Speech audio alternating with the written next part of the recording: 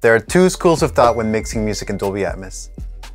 One thought is to make the best immersive mix on speakers and ignore the headphone settings. The other one is to make the best headphone mix and ignore the speaker settings. In this video, I'm going to show you how they're both equally important. I'm going to explain how the binaural settings work when mixing music in Dolby Atmos. This is Alex with Alex Pro Mix. Let's go!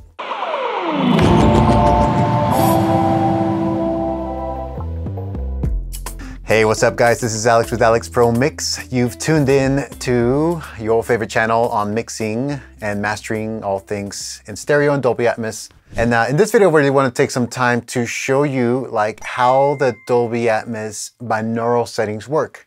And a lot of you guys who have signed up for the private coaching, I've gone through this over and over. So I figured, you know what? Let me just create a video of something that everyone can benefit from. All right, so first of all, what are the binaural settings? How does it work? Does it matter? What's immersive mixing? Let's get some basic concepts down before we dive into some technical stuff, okay?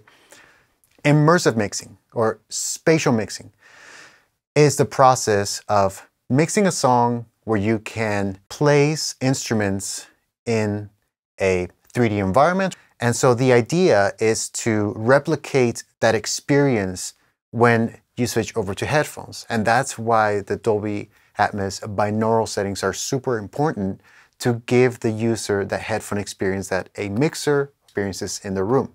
All right, so with that out of the way, let's jump into some examples.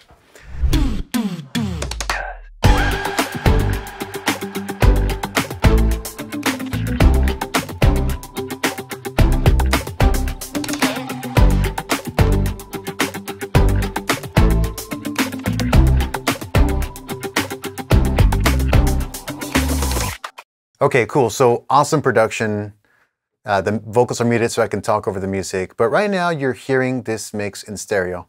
Even though I'm sending it to the Dolby Atmos renderer, I have nothing panned, in the surround channels. Everything's panned left and right, and my binaural settings are off. So if you're hearing this on headphones, which you should for the rest of this video, this just sounds like a stereo mix. Nothing wrong with that. So how did the binaural settings work and when did they come into play? And let's talk about that a little bit. All right, so there's a plugin called the Dolby Atmos binaural settings. And this is basically a remote control for this application, which is a standalone application. If you're working in Pro Tools is a standalone DAW, a digital audio workstation. The Dolby Atmos renderer is a standalone application. They communicate with each other, and this plugin allows me to remote control the settings that take place over there in the Dolby Atmos renderer for the purpose of creating a spatial audio or binaural audio, however you want to call it, mix that translates on headphones. This right here is super important because me, myself as a mixer, I want to do a few things, all right? When somebody hires me to do a mix for Atmos, there's a couple of things. Here's my posture, okay? I'm not putting up any fronts or anything like that. The gloves are off, all right? This is my posture. Number one, I want to preserve the initial creative ideas of the music mixer, of the mastering engineer. I want to preserve that tonality that they work so hard to achieve and that the client is super satisfied with, whether it's the label or whether it's the artist. They're both equally important. So for one thing, I'm not going to build a new mix and say, hey, look, this is better. No, that's completely wrong. All right. So number one rule for mixing Atmos is don't reinvent the mix. Preserve the tonality that they already approved. Secondly, I want to future-proof the Dolby Atmos mix so it sounds awesome on speakers. So that if another mix engineer, another pro mixer plays my mix, my song on their Atmos rig, they're going to be like, wow, this is cool. This sounds awesome, right? I want to future-proof it. And as more technologies come on board with smart speakers, with sound bars, with car manufacturing audio, then I want to future-proof that mix. And yet, I want to be able to give everyone else who can't experience the Dolby Atmos mix on speakers, who are only able to experience it on headphones, I want to give them that same experience as close as possible to what I'm deciding in the room. So my posture, my position as a mixer, as a service provider, if you will, is to preserve the integrity, the creative integrity, intent of the musician, of the producer, and to create a future-proof version of this mix that can live for many years. All right, let's jump back into this technical spec stuff. Okay, so here we have this plugin called the Dolby Atmos Binaural Settings. And here's where I decide, okay, if I pan something towards the front of this wall, for example, do I want it to sound near? Do I want it to have some room emulation? Do I want it to have a lot of room emulation? Or do I want it to be completely dry? And that's what this is right here, okay? So as a general rule, these are the settings that I'll use, and I'll use for the rest of this example. Left, center, right, left, right, center is going to be set to off. So that means that I can take any sound and pan it left and right, and you're not going to hear any kind of binaural effect, okay? In fact, let's find something that's percussive and do exactly that. All right, so let's check out this hi-hat, and all I'm going to do is just pan it left and right, and you're not going to hear any binaural settings, any room simulation, anything like that.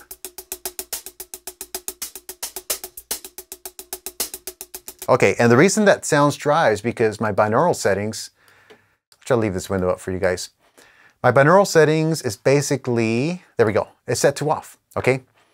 Because I want the drums in the front, I want the vocals in the front, I want percussions in the front of the mix on speakers, and when I hear it on headphones, I don't want any kind of room simulation. Because when I start adding binaural, I'm gonna go back and forth, binaural / room simulation, it starts changing the tonality of the instrument, which for percussive instruments is not the best results, in my opinion. You guys can have your own opinion, but that's my opinion.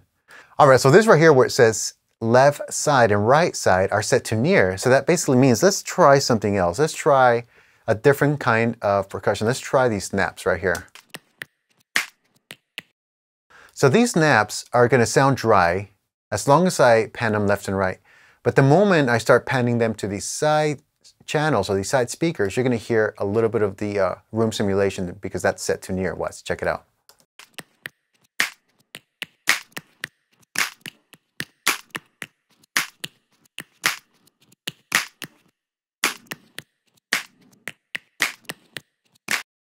So as you can hear on headphones, as long as I stick to this front wall, left, center, right, then there's no room simulation. It sounds dry. But the moment I start bringing in, using the surround panner to these side channels, because this is set to near, I'm gonna start bleeding in a little bit of the room simulation, okay?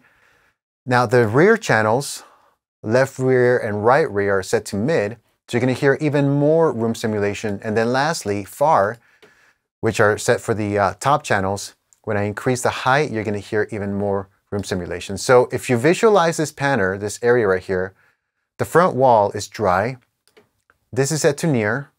As I pan it to the back, it's set to mid. And as I raise the height, it's going to be set to far. And another way to view that is by showing this little theater thing right there. Okay, cool. So pay attention to that. Here we go. And again, we're just going to focus on this one instrument.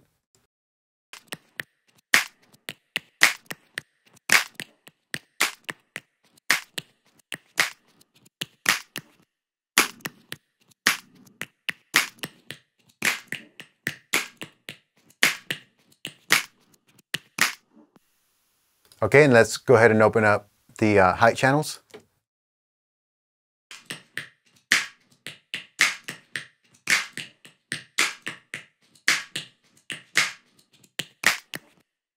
So hopefully you guys can hear what happens to a sound when you pan it in this room, in this bed, with the binaural settings intact.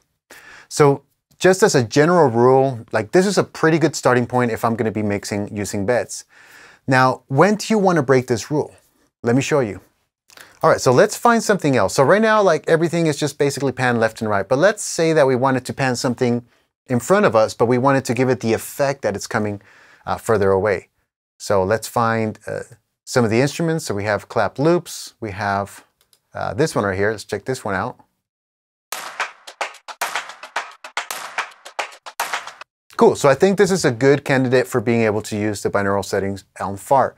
However, I can't do it by using the surround panner because as long as it's over here somewhere in the front, it's basically following this rule right here that anything that's panned to these front channels is binaural settings set to off. So how do we break that rule? Well, that's when objects come in. The way we break that rule, first of all, let me go ahead and show you objects, and it's turned off, is by using an object. In this case, we're going to use a pair of objects because these are 2 channels, and I'm just going to choose any arbitrary number. Let's go with 39 and 40. Okay, and I'm going to enable object. So now when I look at the panner, let's go to 39 and 40. And here, anything that's panned to object or assigned to object 3940 can break that rule. Remember, as long as I'm using the bed, it's following the binaural settings from the bed. But if I choose an object, in this case 39 and 40, then I can choose whatever binaural settings I want and pan it anywhere that I want. So it breaks that law, which is great. So now we're going to take this instrument, right now set to off. Okay, and let's go ahead and change that to far.